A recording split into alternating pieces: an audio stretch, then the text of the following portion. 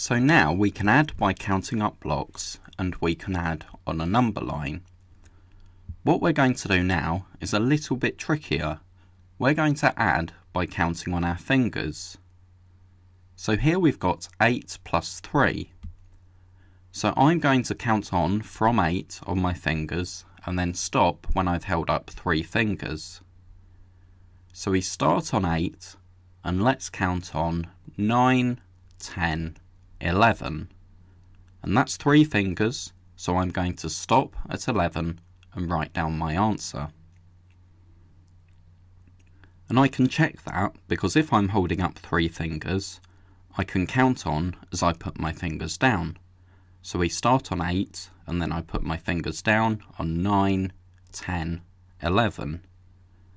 There we go. That saves us a lot of time because we don't need to count up blocks or draw on a number line. Now I've got 5 plus 4. So I'm going to start on 5 and count on 4. So I say 5 before I put any fingers up, and that's really important. I say 5 and then I put my fingers up as I say 6, 7, 8, 9. So my answer is 9. To get good at this, you need to be able to recognise how many fingers you're holding up. If you can't do this yet, then you could count how many you need to add and then count on as you put them down.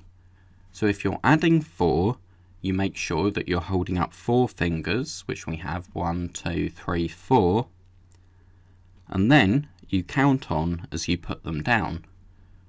So we're starting on 5, so we say 5, and then we put a finger down for 6, 7, 8, 9. There we go. Some people find that easier, and some people use this to check to make sure that they've got the right answer, like we did on our first question. So now we have 7 plus 7. When we're adding the same number to itself, we sometimes say we're doubling the number. So 7 plus 7 is double 7. If we had 2 plus 2, that would be double 2, 5 plus 5, double 5, and so on. But we've got 7 plus 7, so let's count on from 7. So again, really important, we say 7 before we put any fingers up, and then we count on 8, 9, 10, 11, 12, 13, 14. And I'm going to stop at 14. Why am I going to stop at 14? Well, you can see that I'm now holding up 7 fingers, so I've added 7 to get my answer of 14. So let's check. I'm holding up 7 fingers, 1, 2, 3, 4, 5, 6, 7.